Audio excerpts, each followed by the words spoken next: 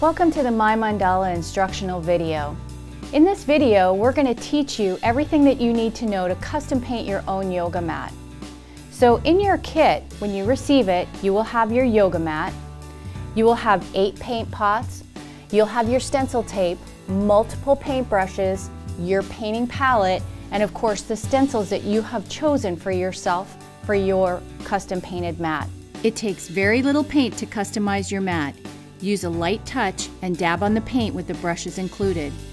Use your painting palette included to mix paint colors to get custom hues. Have a damp cloth available. If you make a mistake, simply wipe away your artwork. If you want to wipe anything off, the sooner the better. Don't let your paint dry because then you will not be able to remove it. Make sure to dry your mat before repainting. Shake up your paint pots prior to use as the paint may have settled. So, I'm going to bring in some of my friends, we're going to paint some mats, and we're going to have some fun. Just remember, these friends of mine have never painted mats before, so you're going to see just how easy it is. I suggest put on some music, hang out, paint your mats, and have a great time. And enjoy your mat. Thank you. You've set up your paint palettes, and now you've got your stencils. So figure out where you want your stencils. So move them around your mat a little bit. Just see how you'd like to set them up. Lay it out. So do it a couple of, move them a couple of times around different places and be like, yeah, that's where I want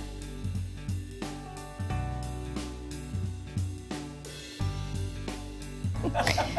Okay, so next thing you're going to do is you're going to tape your stencils down. So you want to make sure that you tape them kind of tight. Tape it the whole length, not just the corners. So tape the whole length. So run it the whole length of the stencil. So it's really secure.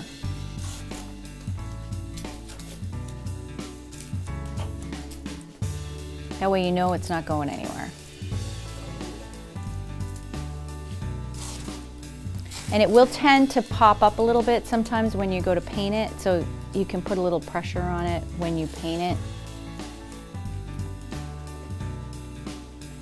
You see how it kind of pops up a little bit? But that's okay, just when you paint it, you're just going to put a little pressure on it with your finger, like, you know?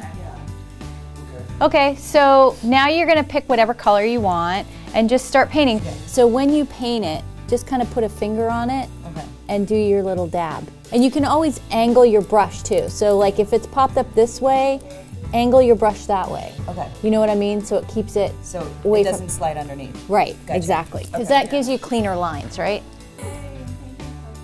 Remember that just a little bit of paint. Okay. Very little paint. Little dab will do ya. Each stencil takes 2 coats of paint. So paint one, move on to the next one, and so on until all your stencils are painted. Then go back to the first one and do your second coat. The dry time between coats is approximately 20 minutes.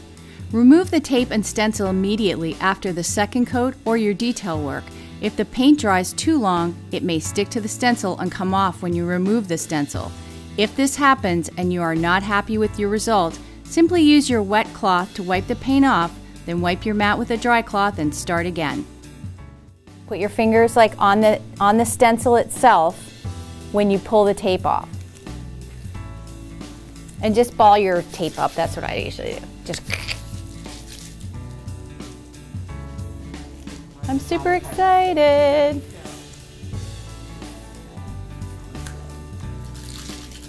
So go ahead and lift that one off of there because you've got the tape off, so just lift straight up. That looks awesome. Wow. Very cool. That is very cool. Oh, that looks really pretty. Very nice. Very nice. That's so cool. Ooh, that's really pretty. You're very talented. Wow. Very talented. Did you know you were so talented? Not quite like this. I mean, I'm creative, but I didn't really expect it to look anything like this. This is very cool. Awesome. I had no idea that it would look that badass. And you know what's so great? It doesn't have to be perfect. It doesn't have to be perfect. No. No, it's not. It's just you know. All right, dun dun dun, drum roll please. Ooh. Very patriotic, but you see how like that one little spot right there, but it's still very cool. Right. But you know what? You can go in and Look how cool that looks. you can go in and touch that up though. Yeah. If you want to, but you don't have to, because you can just say, you know what? That's just me. That's me. Yeah. It's just That's so cool. Wow. What I love about this is that it's very easy to use. Just kind of ran with it and put down colors, and at first I wasn't sure that it was going to turn out to look like anything great, and these are pretty cool. I think they're amazing, and I'm excited to use the rest of the stencils and just decorate my mat. It's super easy to use, it's a lot of fun, and it makes me look like a really great artiste. There you go. It was a lot of fun to do. It was a great way to express myself creatively, and this is my mandala. Okay, obviously I can never be an actor. This was so much fun. I had so much fun painting this, and I can't wait to go home and paint the rest of my mat.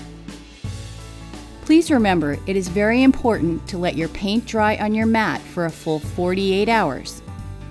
Thanks for watching our video, and we hope you have as much fun painting our mats as we do.